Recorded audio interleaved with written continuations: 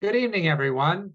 I'm Jon Delano, the president of the Denis Theatre Foundation, and I want to welcome you to this very special Pittsburgh Perspectives program, where we're going to have an opportunity to answer all your questions, or as many as we can, about the relationship between the Denis Theatre Foundation and our new collaboration partnership with Row House Cinemas and Brian Mendelssohn, who is the principal owner of Row House.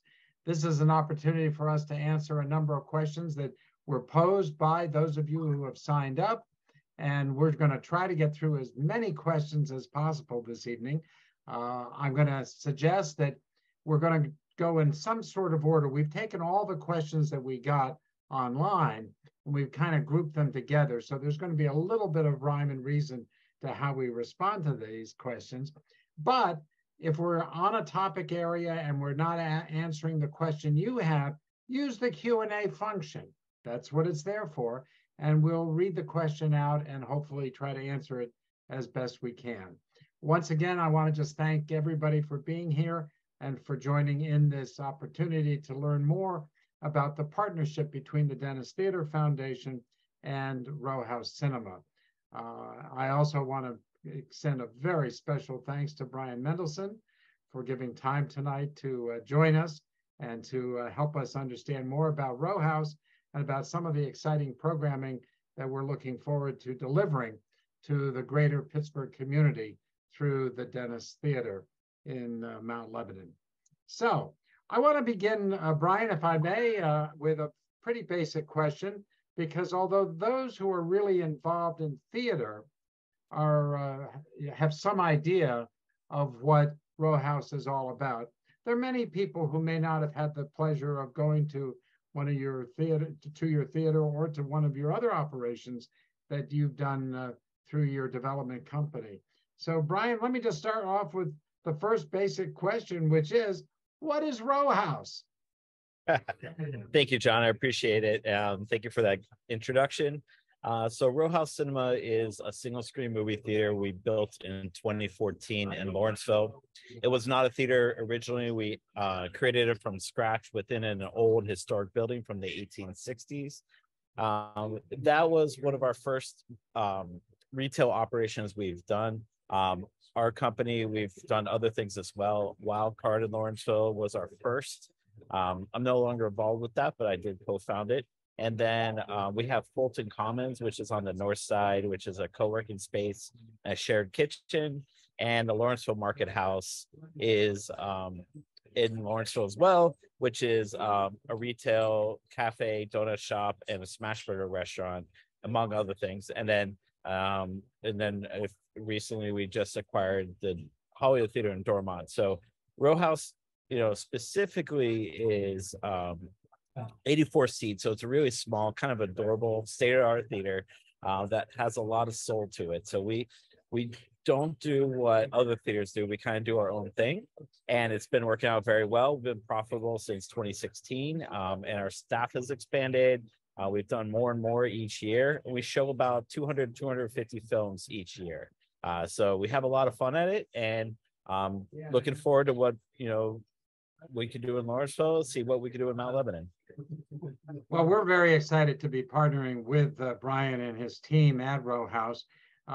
As many of you know, and we're going to address some of these questions, the Denis Theatre Foundation has been around for more than a decade and a half and was really founded by a number of very good and well-meaning citizens in order to purchase the Denis Theatre when it went dark, and essentially to prevent the building of another pharmacy, drugstore, you name it, in uptown Mount Lebanon. The idea being that there was a role for theater in Mount Lebanon, and the original folks behind saving the Denis were very much involved in that.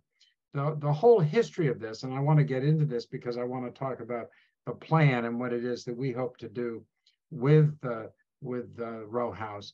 The history of this whole operation is essentially one in which funds were raised to acquire the building and then to preserve the building, to gut the building primarily. There's some structural stuff in there, but there's no seats, there's no screens, there's none of the stuff. And to preserve the building over the many years. And it's been an expensive proposition to do that. And we'll talk about money a little bit later. But we have a new direction with the board, and with I coming on board as president a couple of years ago. It was pretty clear to me that it was time for us to move forward. We were either going to have a theater there or we're not. And so my view and the view of our new board was essentially we needed a partner. We needed somebody who knew about theaters and who had a vision, who shared our vision for what could happen at the Denis, not just for one community, but for the larger community. And Brian's going to talk a little bit about that shortly, because this is intended to be a destination theater, not a neighborhood theater, but a destination theater where folks from all over will want to experience something very unique and not offered elsewhere throughout the Pittsburgh region. So we had a number of questions. Jacinta, Bill, and others asked questions about what's the plan, what's going to happen. And let me start real quick, and then I'll turn it over to Brian to talk a little more about what the plan is going forward. The bottom line is that the Denis Theatre Foundation, a nonprofit 501c3, will continue to own this building on behalf of the community. This is a community-owned building through the foundation, and we will continue to do that.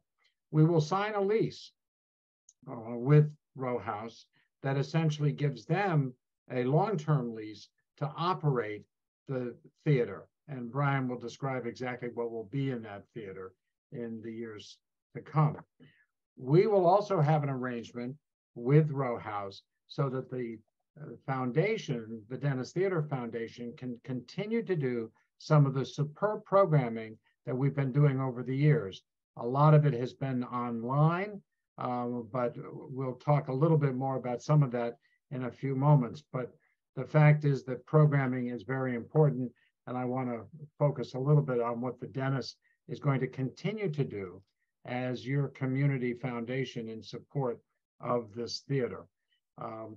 But with that, Brian, tell us a little bit about how this theater, what is it going to look like inside when people walk in off Washington Road? Later this fall, we hope to share some artistic renderings of this, of the vision. But share with us now so everybody can understand what's the vision of the new Denis. Yeah, absolutely. So originally this theater, I mean, it's a historic theater, and the building was massive. It was a huge lobby going down to this auditorium that held 1,200, 1,500 seats. I don't even know how many. I've never seen a number, but it's over 1,000. And over the years, I'm sure if people have memories of this theater in the 80s and in the 90s, it's been what's called twin, literally a wall down the middle, and then it was balconied, which is taking the balcony and separated into another theater. And then there was the lobby. There's not even a term for it, where the lobby had a lobby built on top of it with another screen up there. To compete with the multiplexes, they chopped it up and tried to do the best they can. And through, so we're left with this interesting template of, all right, so what do we do with this now? So the structure's still there for the theater above the lobby, and we're going to take advantage of that with two smaller screens. So there'll be screen 2 and screen 3. So total, there'll be 3 screens. So each of those 2 screens will have 62 seats. They'll be very, very modern, a little stark modern in a way that is very interesting, very captivating. There'll be like a little lobby in front of that will also have bathrooms, and there'll be an elevator to it. And then there'll be also this balcony. It will be kind of going over kind of like almost like a greenhouse effects, where you could see Mount Lebanon and the main street there, Washington. So you'll be able to go out into it and look around and kind of feel connected to the original, to the community. So that's kind of the secondary area, and because the rest of it gets more and more exciting. So when you walk in, you'll have a choice either going upstairs or downstairs. When you go downstairs, that's the main area. So when you go downstairs, you'll kind of go down this grand staircase to this really high ceiling lobby area that's going to have a restaurant, a lounge in it. That is kind of reminiscent of a very beautiful hotel from the 1920s. In fact, from a design perspective, I think the biggest influence is this architect or designer named Urban. He was Austrian, famous for his Art Deco works. That name might sound familiar to some of you who've been to the Westin William Penn. There's the Urban Room, which is named after him. He designed it. If you go in there, which I just was there yesterday, is something different. It's this beautiful Art Deco 1920s feel that's just elegant. And when I think about what will work in Mount Lebanon, what will separate this theater from other theaters, what will separate the restaurant from other restaurants, it's really about being elegant yet accessible. So it almost has like a hotel lounge feel to it. So you can walk through it, still feel part of it. It doesn't feel like you're walking through a restaurant, but it's there and you see it. It's exciting. And then you go down the lobby and you continue to the main theater. The main theater will house about 300 seats in a new stadium format. So the way it was flat on the bottom, there's a balcony here. So we're going to take from the balcony, kind of draw a line down and create more of a stadium seat, modeled after the Cinerama in Seattle, where it is just this big open space. The acoustics are amazing. The presentation is amazing. And it will have this very classy, modern feel to it, which I really like. So we're not trying to recreate anything historic, but at the same time, it's going to feel like it was something out of the 1920s with a modern twist to it. In that 300 screen theater, will have a green room, a small stage, some lighting, stuff like that. So the idea behind that is not only will be primarily movie theater, but we're able to do events in there too. And I know one of the questions was about live theater. I would say that's not really the best place for it because it won't have an area for sets, but small concerts, lectures, comedy shows, community events, things like that are absolutely possible in there. And we're going to design the technology to allow for that. But also, we're showing a movie and someone wants to give a lecture about the movie, they will have that as well. So that's really the summary of the programming and what we're kind of looking to feel of the space. One other room we left out, let's be sure to mention it, Brian, is the community room, which is very important because from the foundation standpoint, we want this to be a place where folks in the community can have access to a room for programs of their own. Different parts of the theater might be available as well. That will depend, again, on Row House and the programming that it's doing and what we may be doing in one of the other theaters. But the community room is very important. We don't have really the space in Uptown to gather as many people as we want, and we think the Denis can provide that opportunity. I'm going to move on to some programming questions, but we have some questions that have been posted, so I want to make sure we get to them. And again, I'm not going to duck any of these questions. We want to answer questions hard, soft, whatever they are, as best we can. So is Row House nonprofit or for-profit? We are for-profit. Yes, you are. And but we see not. We see ourselves as an arts organization, but we are for-profit. Yes. And we are not. We are a 501c3. We have consulted with attorneys on this to make sure that the arrangements that we have with Row House are perfectly consistent with our 501c3 tax status, the ability, we will own the building, we will own the assets.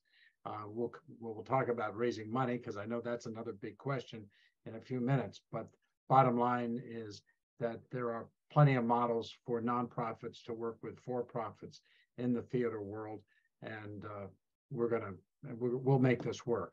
That was one of the questions. Another question, how big will the screen in screen 1 be? Will it be 70 or 35 millimeter?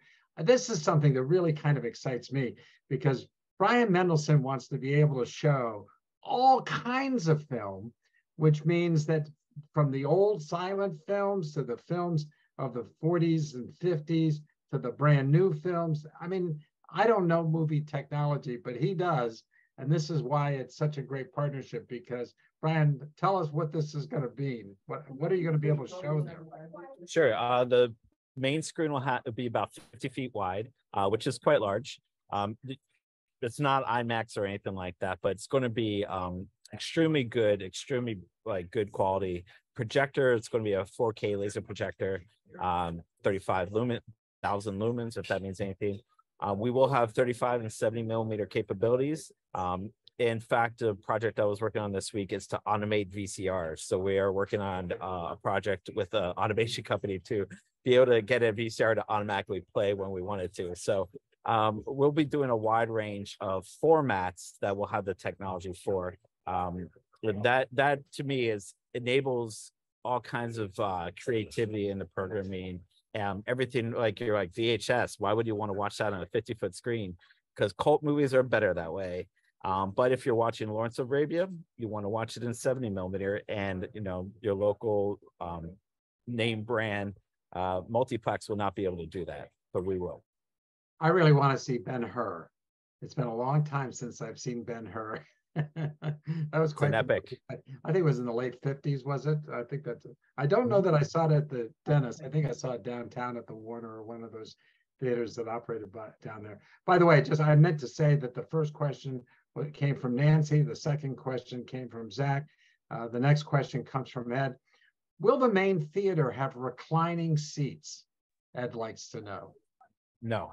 So I do not see this as similar to what's happening. The trend in theaters right now is to have food in your seat with a table and a massive recliner locked off from other people. That's not the experience we want to create. It's actually the opposite of the experience we want to create. So we feel that they're going to be beautiful, big seats that are, luxurious. That would have been put into theaters 5-6 years ago before recliners became the trend. But we will, I feel that having a community and a sense of an audience around you is important to enjoy what you're watching. And that's why you're coming to the theater. You're coming for an experience.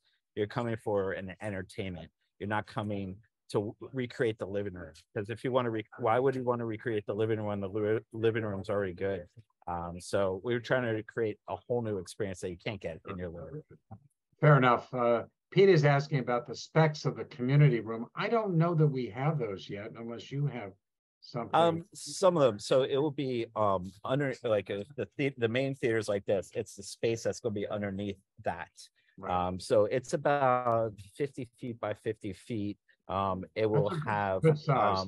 Yeah, it's a good size. It'll have a screen in there, kind of like a projector and some technology like that. So it's not meant to watch a studio film, but you're able to, have a lecture. We just watch a movie. If the school wants to come in and watch a movie and have a teacher teach about it, it's meant for stuff like that. It will also work for parties, birthday parties, rentals, things like that, or an event before the main screen, things like that. Gotcha. Good. We've got a lot of questions about programming. We've answered some of them, but lineup, Pete, Tom, Robin, Dan, Michael, Mark, all kinds of questions. So I'm going to try to read a couple of them and sort of summarize these. Somebody's asking about local film festivals. Will you be able to collaborate and to be using this facility for film festivals? Well, why don't I stop there and just get a quick answer from you rather than read a whole bunch of questions. So film festivals, that will be very doable, won't it? Oh, absolutely. So we work at our little theater in Lawrenceville. We work with 6 film festivals. We host 2 of them ourselves. The next week starts the Real Q Film Festival. On Friday night, we had the Aretha Film Festival. So it's something we do all the time, and we love it. It's a heart and soul of independent film. Right. I think you already answered this, but visual arts, poetry, other spoken forms of art, performing arts. There's a difference. We're not going to be able to put on plays, because the theater, if you go and you see the old Dennis never had a backstage. and to do all that we want to do, we're not going to be able to do that. But there's no reason why someone can't give a lecture or a poetry reading or any of those forms of artistic expression, right, Brian? That's correct. Yeah. Will there be, and this was also the similar question about live theater, we're not going to be able to put on musicals and things like that. That's not going to be this type. What type of charity events and nonprofit screenings will you be able to host? Well, first of all, the dentist is going to host some of that because that's kind of falls within our parameter of what we will want to do. But nothing precludes Brian from doing that either, right? Yeah, and just to be clear about that, part of our lease agreement with the dentist is to enable the Denis Theatre to do programming that they choose as well. So we're going to act as their resource for them to do their programming as well. Right. But for other nonprofits, I mean, we work with tons of groups as it is right now, and we have no reason why we wouldn't continue that relationship. Everything from doing an intro, picking a film and having a panel discussion about it, to a film festival and things like that. Yeah, and that's part of what we'll do as well, and I'll get to that in a moment. Another one of the questions, the types of films to be shown. You may have addressed this, but you are very eclectic in the films that you show, and I think you've already suggested that we could see everything from the 1920s silent films all the way up to the first-run movies. Is that right? Yeah, and just thank you for bringing that transition for me to plug the Pittsburgh Silent Film Festival, which is this weekend. One of the screenings is being held by the dentists at Row House at the not at the Hollywood, Lindsay. All of theaters around the city are participating, so you should participate in that this weekend. But nonetheless, yeah, we're going to show everything from movies that have come out in the 1920s and 1910s to brand new releases. So to explain brand new releases, will we show the latest Marvel movie? Likely no. Maybe I would have showed Barbie, just because everyone was going to make money off of that, but that's not really our cup of tea. Sometimes you got to pay the bills, but I think for a new release, we kind of see ourselves more in the art house world and independent world, where a Wes Anderson film would be kind of as big as we would go. And then, and the fact that we have two smaller screens will help us show smaller films and more independent foreign films, things like that, and allows us to move through more films quicker. And we'll have 3 theaters, right? So we'll have Lawrenceville, we'll have the Hollywood, and then we'll have be running the Dennis. So we'll Zach just popped a question up, which I do want to ask you, since you mentioned the Hollywood. How will programming be differentiated between the Hollywood and the Dennis? They're very different theaters. Yeah, I think over time that will evolve as the neighborhoods and the crowds will be different. On a high level, we kind of see Lawrenceville continuing to do what we are doing with these weekly themes, where if you're unfamiliar, we take a theme like a couple of weeks ago was Sandworm Cinematic Universe. We showed 4 films based off of sandworms, tremors, things like that. And then this week we have Pre-Code, so 4 films that are before Hollywood had 30 years of censorship in it. So that's Lawrenceville. Dormont I kind of see as a little bit edgier, a little bit more horror, a little more anime, a little more punk. The look and feel of the place is going to be that way. The programming is going to reflect that. And then in the Hollywood and in the Dennis Theater, I kind of see it a little bit more not traditional art house, but a little bit more focused on independent films, foreign films, some studio cinema that fits into that same kind of genre. Good examples of that from other theaters would be like the Loft Cinema, Nashville that has an amazing cinema, and then not locally, but in Pennsylvania, the Bryn Mawr Cinema are kind of examples of what I would say the Dennis Theater would be programmed like, where the Hollywood, if you're familiar with other theaters, the Music Box is kind of in Chicago's kind of cup of tea, or the Frida Cinema in Orange County. Right, great. Great. Mark asked the question of what is the Denis programming going to look like, and I can answer that question because the Denis does remain committed to provide quality, independent and foreign films. That's kind of where, and classic movies as well, documentaries. Those are the kinds of films that through our arrangement with Row House, we will have access to a theater to do the kinds of programming that we and films that we'd like to do. As you know, we've had some popular programs in recent years, Reel to Reel, which provides movies and then discussion after the movies. That's part of why a community room is so important to us, so that we can see a film and either in the community room or then exit to a community room where with some of our great professionals like Elaine Wertheim and others who are quite knowledgeable about film would lead discussions and about the film that we had just watched. As you know, we have a Meet Me at the Movies program is designed for those with memory loss, with Alzheimer's. We've had some funding for that in years past. There's quite a lot of evidence that these kinds of older films for an audience that is suffering from some memory loss, that it's very, very helpful. That was Meet Me at the Movies. We called that particular program. We'll be able to do our Pittsburgh Perspectives program. This was something that I initiated when I came on board as president a couple of years ago, because I wanted people to know that the Denis can be really a community asset in providing discussions, panel discussions. And we brought in these wonderful experts on everything from racism to the environment to immigration, even hosted a school board debate, I think, once. We've done programs with the Mount Lebanon Public Library, with the Veterans Breakfast Club.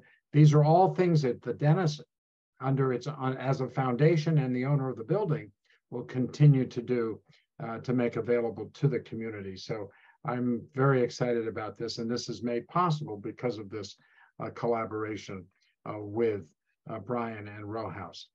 All right, moving along. Brian, we get a comment from Deborah, who thinks that a cafe would be a great idea all day long, including with showtimes. Tell us more about the restaurant and the bar. What's that all about? Yeah, so I mean, let's talk about the separation between the two ideas. One is the concession stand. So concession stand is going to be your traditional popcorn, candy, soda, things of that nature. That will be there. The restaurant will try to be a place where it is for both theater goers as well as an independent restaurant, where we really hope that, you know, if you're going for lunch somewhere, you would think of us as a place to eat lunch. It'll have a separate entrance, then that won't be under the marquee, and but you go down the same main staircase. It's going to be, you know, we don't have a cuisine specifically picked out or anything like that, but it's going to be both combination of appetizers kind of designed for pre-stacks and, you know, I just need a quick bite before this film or a quick bite after this film. It'll be open late because we'll be open late. We're a cinema. And then, but also full meals, so lunch and dinner. So hopefully that fulfills your wish, but that is what we're trying to do. Great. We are getting, and we have gotten questions about funding. So I do want to get into that, and project cost. Cheryl, among others, asked about the money and raising the money, and must the money be raised before construction can begin? Catherine wants more information on the timing and the expected completion date. So I'll just begin by saying a couple things. First off, as you can see, the plans for this building are quite ambitious, far beyond the original plans by the folks who first saved the Denis from destruction. And I can't thank them enough and praise them enough for the work they did. But they had an original idea of a single screen. And that's not what this is. This is basically utilizing all 3 floors of the Denis Theatre. When I was a little boy, and even in more recent years, when the Denis was operational, you'll remember going in and having to go walk down a long ramp, which is totally ADA non-compliant, and meaning we can't do anything like that today. So Brian's notion, as he's described it, is basically you walk in and you will take an elevator or a grand staircase up, or an elevator and a grand staircase down. So we're basically having 3 floors of operation, 3 floors of the building, as opposed to 1 floor. That's expensive to do more things. On the other hand, this is going to be a destination place, a destination entertainment center. And so our projected cost is around $7.5 million in order to do that. I want to talk a little bit about where that money might come from, but let me answer the next questions that we get, which is Josh, Susan, others have asked the same question, which essentially is, what about the money that was previously raised? And that money was raised primarily in the early days of the Denis Theatre Foundation, and it was raised in order to purchase the building and to prepare the innards of the building, which I have mentioned. Things were taken out and gutted and essentially hollowed out so that it can be used. But although there's still work that has to be done in order to put a theater in there. The end result was that approximately $2.6 million was raised in order to, as I understand it, in order to move forward with the Denis, but about $2.1 million was spent. So we have about $500,000 in the kitty, essentially, to move forward. The money that was spent was obviously spent on a variety of things, from the purchase of the building to fundraising to staff in the early days. Now we're totally volunteer. No one's being paid a penny.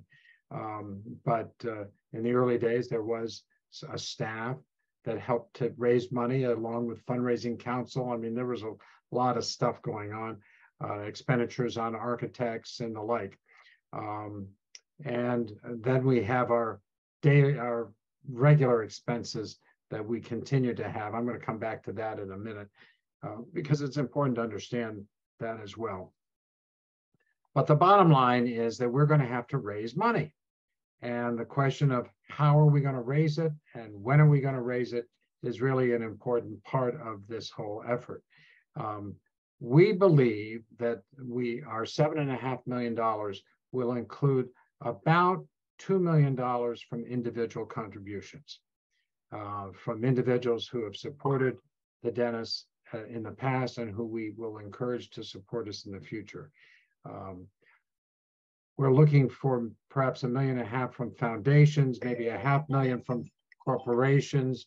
We're looking for money from government. And I'll come back to that in a second, but that's a very important part of all this. And we intend, with the help of Row House, to secure a mortgage on the building supported by Row House's assets. We've already had serious indication of interest from a local bank, pending our final signed lease with Row House and pledges of a predetermined amount. The bottom line is that we think this combination will allow us to raise the funds to move forward with this project. So bottom line is that we think the $7.5 million is doable. We are going to take from now until the end of 2024 to see if that's the case. And we're going to do this not by direct contributions, but by pledges. And in which we were going to ask people to pledge money. They don't have to write a check, but they pledge money. And if we can get to the predetermined amount that we think from individuals, then we have the leverage to go and get the support that we need from the other sources. But it's important that we show that the community is able to support a project like this. And as I say, I think it's doable, but we'll know because to put in the vernacular, your board of directors, your new board, your new president, moi, believes very strongly that it's time to blank or get off the pot. And this year is going to be the year, this coming year, 2024, will help to determine whether they're supporting the community from government leaders and the like, foundations and corporations and businesses to do the exciting things that we've laid out. Now, it's also true, and we've had lots of questions asking, what is row house's contribution to this whole process?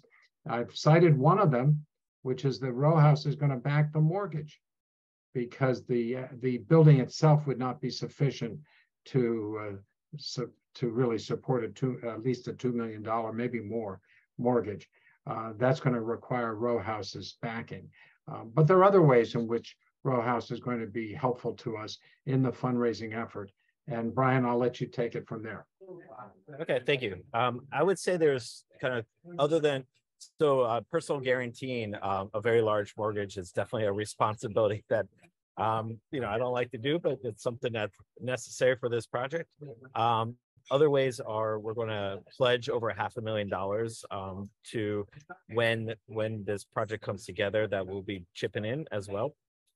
And then in the short term, we are two things. One is we're, for free, we've been working with the dentist for a while now to come up with this plan, come up with logistics, financial models, things of that nature.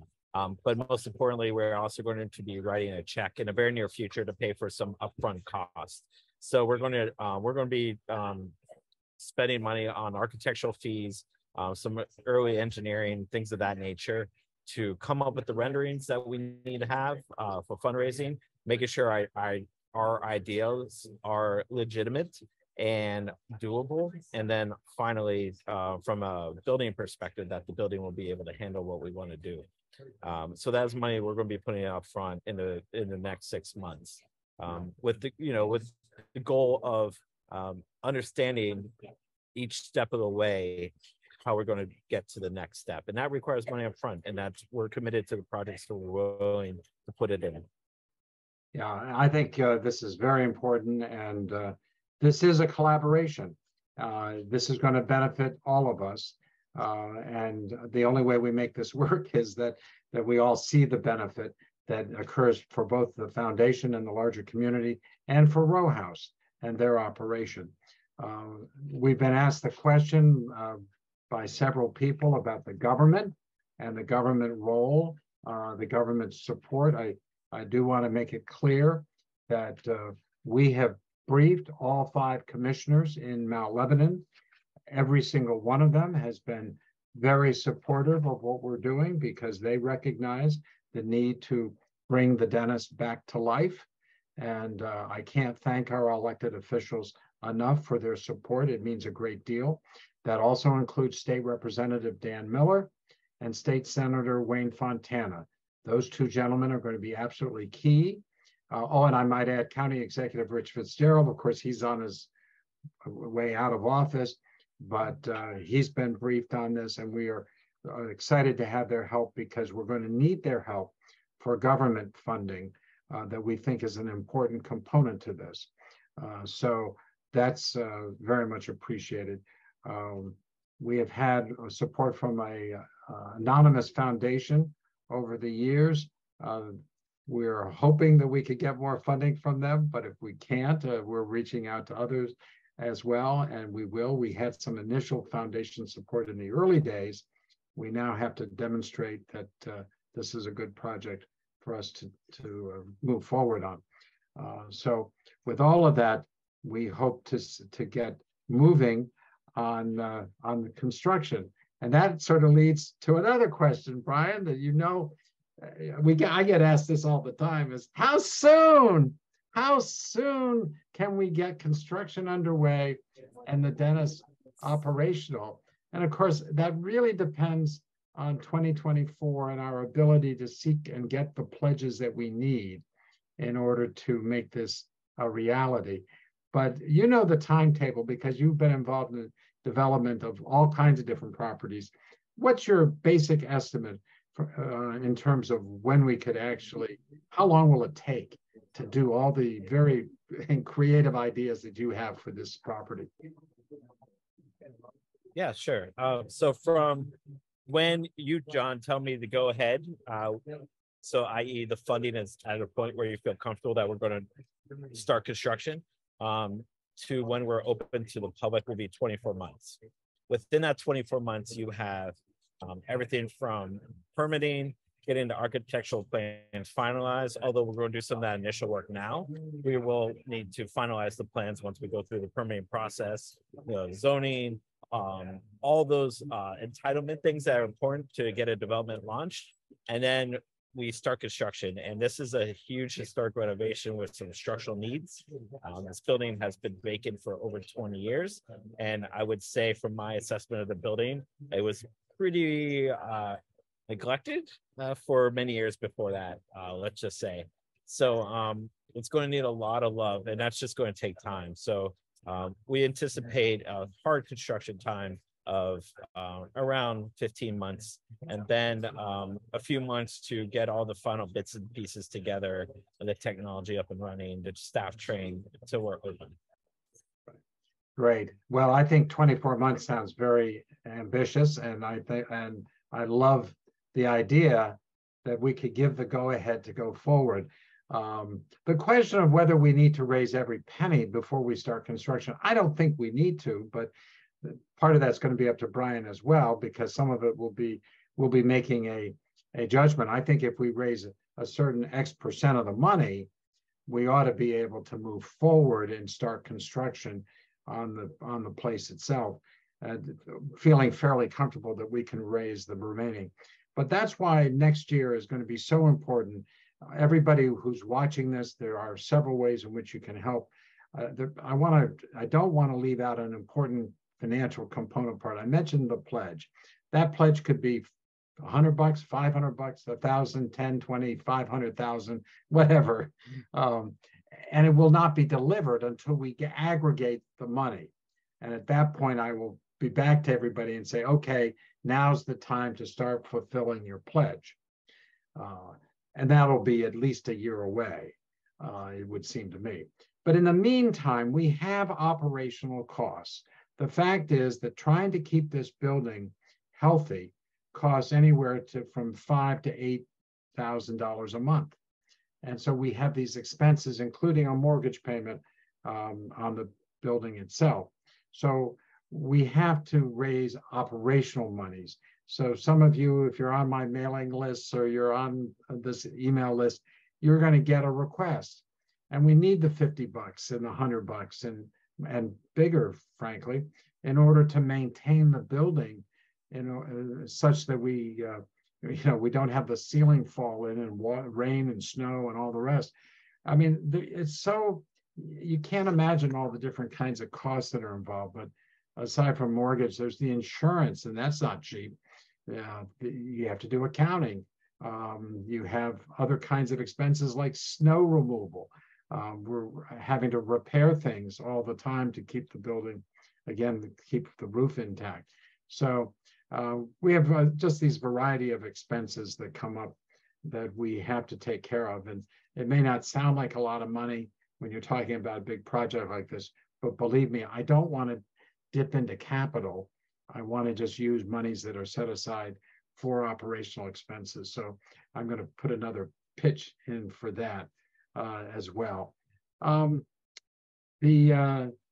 I think we answered the schedule questions we got from Dave, Michael, Frank, Jim, Josh, Catherine. I mean, a lot of questions on scheduling because Marianne, Chuck, Aline, Kimberly, John, Wilfred, ZP, and Zach, they have very similar questions, and I hope we've answered them.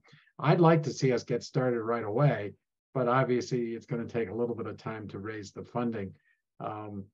Let me move to some of these questions that came online tonight, and feel free to click in Q&A if you have another one. Will there be a kitchen in the building? I guess that's a question going back to the food issue. Brian? You're muted. Yeah. Yes, absolutely. There'll be a full kitchen in the building. It's going to be underneath the concession stand, actually. So it's going to be an open kitchen into the restaurant space. Yeah, that was a question from Nancy, who also asked, will you do paid educational classes, i.e. a director, to enhance a week of 4 films by that director? That I get, is that a model you're using now at Row House?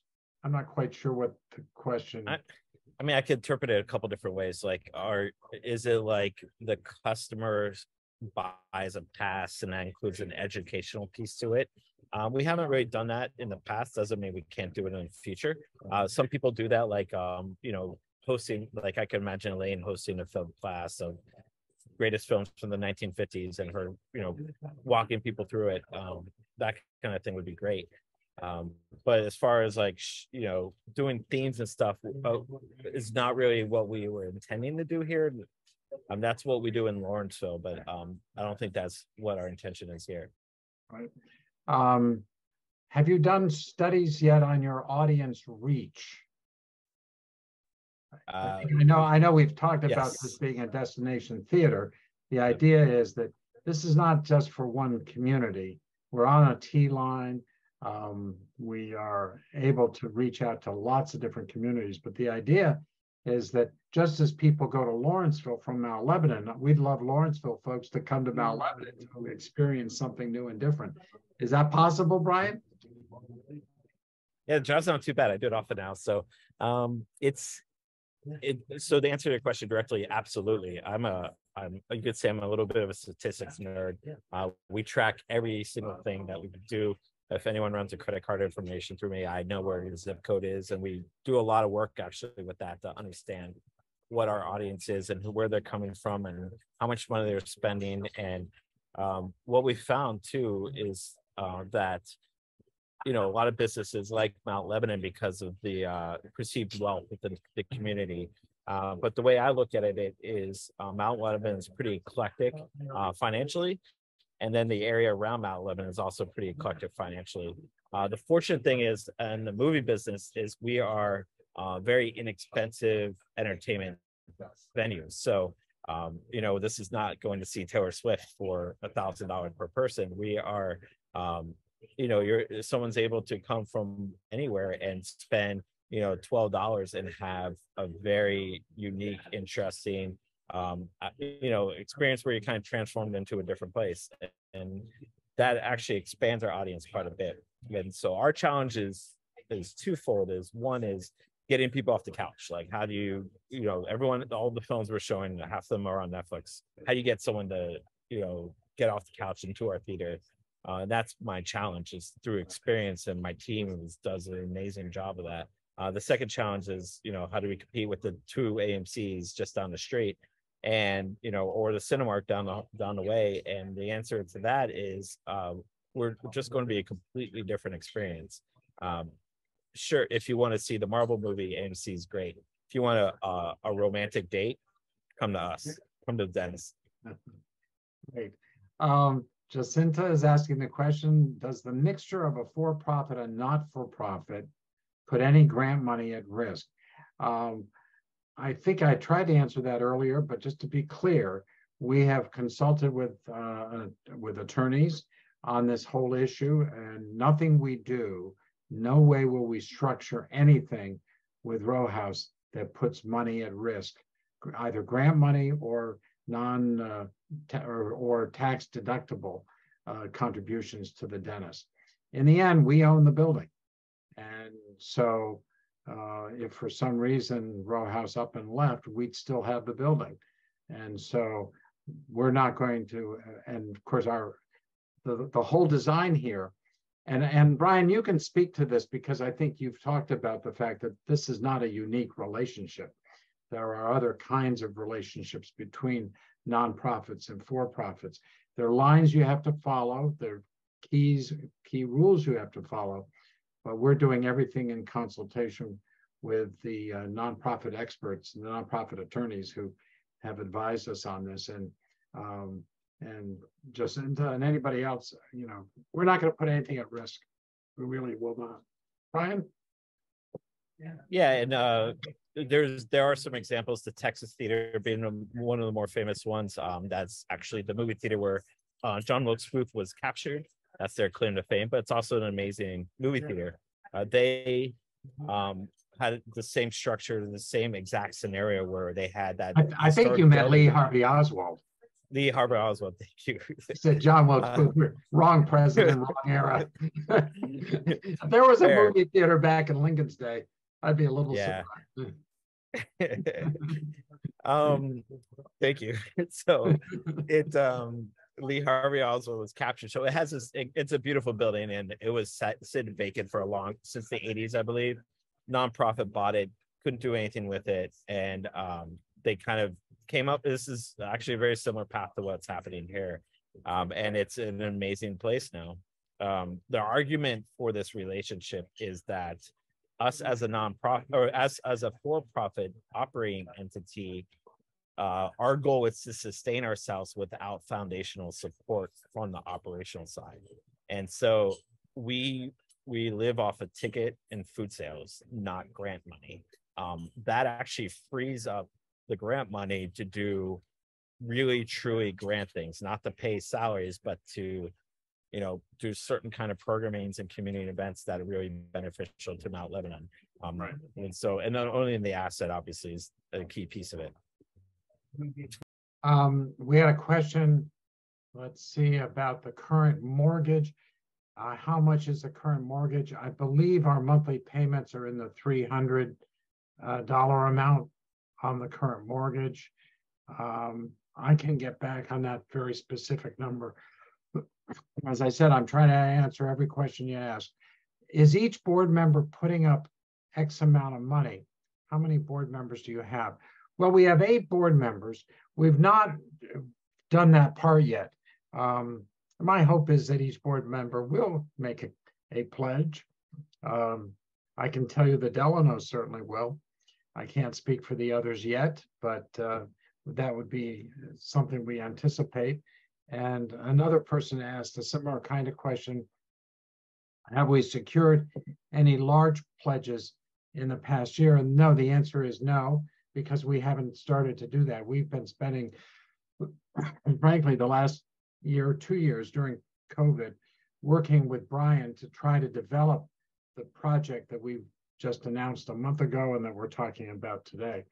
But we have every hope that we can get large pledges in excess of $50,000 or more. And that is with this announcement and with this particular program, so that people would know the details, we are, I think, getting ourselves ready to go out to certain individuals in the community. And even if we don't come to you directly, those of you who are watching know that we want your pledge. If you're willing to pledge $1,000 or even more or less, we'll take it. And of course, we definitely need checks written for operational funds as well. I apologize. For some reason, I got something in my throat. This individual is indicating they're a member of the Bryn Mawr Film Institute, and that's where the paid educational courses are. I know one of our board members has looked into that, and I think, Brian, you're probably familiar with that. I think that's where that paid educational course question came from. Josh asks, aside from direct donations, how can interested community members get involved? We're always looking for help. We've got some tremendous volunteers. I'm going to thank a few of them in a few moments as we wrap up. But the fact is, Josh, I would love you to get in contact with us at, I believe it's info@denistheatre.org. If you go to just type in Denis Theatre and go to our website, you can see contact information. Very much love to have individuals, if you can help us perhaps with raising money, with our programs, because we're going to continue to do some Pittsburgh Perspectives programs on issues important to the community. If you want to, we need to grow our board. We're looking to do that too, just to be honest about that, as we've turned a leaf and hopefully enter a new day. We need, frankly, I'd welcome back some of the older board members who were there in the past. I just want a commitment to the vision, which is that we want to try to make sure we can reopen the Denis in collaboration with Row House. And I think we're on the right path. I hope folks have enjoyed the conversation that we've had. Let me make sure that we've answered. When will the quest for donations be rolled out? Very soon, before the end of this year. I know we're going to come up on the holiday season, and I always run into people saying you can't do this, you can't do that. But I think we will be reaching out directly very shortly. And frankly, with respect to the operational donations, the $50, the $25, the $100 that everybody watching this tonight can contribute to, that we will be sending a mailing out and an email out to people. Once you're on our list, I think we have everybody who's watching should be on our email list. So we'll make it easy. There's a way to donate. There's the QR code. There's all that stuff. But we do need help on that score as well. Let me make sure that Jackie asked about construction, and I guess I didn't answer this. Is there any effort being made to restore rather than rebuild? I'm not quite sure what the distinction there is. I think it's pretty clear. We did not want to go back to the miniplex era of the 1990s, the last years of the Dennis. The original Dennis board thought one large theater would be sufficient, but I think for economic reasons, Brian's plan makes a whole lot of sense. And I think, unless you have something to say, Brian, I think that's what we're doing. It's it's both a combination restoration as well as a rebuilding inside. Brian, anything to add on that? Bad, so if I come spotty, I apologize. You froze for a minute. Go ahead. There's no restoration in terms of historic value left in the building. It was, from my understanding, it was been gutted so many times over the years. If you walked in there now, there's nothing. So there's no seats, no anything that remnant. It's an old theater. There's not even carpet. So it's reimagined. Oh, Brian froze on us. I don't know why we're losing him. Brian, you're frozen. But I'm gonna move ahead and wrap up. I think I want to make sure we've answered all the questions, basically. Susan points out something that's especially true, and I want to acknowledge this. She says, I appreciate you doing this tonight. I do think you are going to struggle gaining trust of the community again and getting donations, especially large ones, but I hope it works. Well, we do too. And as I say, I mean, we've turned a corner. We've got a brand new vision. We've got new people involved, certainly with Brian and Row House. This is going to be something brand new for the community. And I think that I'm hoping that a program like this, where we answer questions as directly, that's very, to me, I'm hopeful that will encourage people to come back again and to really help support the Dennis as we move into 2024. So thank you, Susan, for that question. And Marianne asks, will there be transparency, sharing of designs as the project develops? And the answer is absolutely. As long as I'm involved in this project, everything is going to be out there for you to know, for the public to know, and particularly for our donors to know. Those who make pledges have every right to see and to understand exactly what's going on. And we wouldn't be working this relationship with Brian and Row House if we didn't feel that they shared the same commitment to transparency as well. So that's another good question. And then Jim says, bravo. Thank you, James. I appreciate that very much. He's watching from Raleigh, North Carolina. And again, I'm amazed when I look at the list of people who contribute over the years. We've got a number of people who are from outside the Pittsburgh area, and we very much appreciate that. Brian, are you able to be back with us? Oh, absolutely. Okay, now we can hear you. Good. Yeah. So I want to give you an opportunity as we wrap up. We promised folks no more than 60 minutes. We've recorded this. This will be available online. at our website and Facebook, I believe. Please do take a look at the Facebook website, like us, I think they tell me to say. Always appreciate it. Brian, any final words to the remaining viewers? Yeah, I mean, I think the best thing that we could say is, you know, at least from our perspective, we say what we're going to do and we do it. I know a lot of people have been, I think you're going to see what we're doing at the Hollywood over the next 6 months to a year, and what we've done in Lawrenceville and what we've done with our other projects. And, you know, I think this partnership is really going to, you know, take this project to where it needs to go. I fully understand it's been 20 years that, you know, it's been sitting vacant as it is. And I'm actually just thankful that it is exactly where it is right now, because, you know, if it was torn down for a parking lot, or yes, it's $10,000 a month to maintain this building, it's easier to tear it down. We would be having a very sad conversation right now. So I see this as an opportunity to move forward, and I'm just really excited to be a part of it. Well, we're absolutely delighted to be partnering with you, Brian. I think we've answered, I hope, all the questions that have come in. Feel free, however, to send more questions to info@Denis Theatre. And remember, it's spelled the old-fashioned English way, TRE, not TER at the end.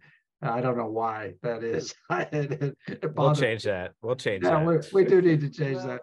info@DenisTheatre.org, or go to the website, www.DenisTheatre, again, re.org. Let me thank a couple of people who helped make this program possible. Obviously, Brian Mendelssohn, for giving his time this evening. We really appreciate it. Rich Crean, who helps us all the time on production, very much appreciated. Mary Ellen Muth, who provides our part-time administrative assistance. We really appreciate that. Our board and committee volunteers, Georgia Connell, Jon Delano, Susan Henry, Doug Mitchell, Jay Patrick, Elaine Wertheim. These folks were particularly helpful on this particular program, as they are on so many others, along with our other board members. So thank you, everybody, for taking time to be with us this evening. We very much appreciate it, and we look forward to your help and support in both the operational expenses and really we need to think long and hard about pledging, because that's going to make the difference as to whether we can see the Denis really become part of Row House Cinema's great operations. So thank you again. Brian, thank you, and everybody have a wonderful evening. Do stay in touch with us. Again, I'm Jon Delano. It's been great to be with you tonight.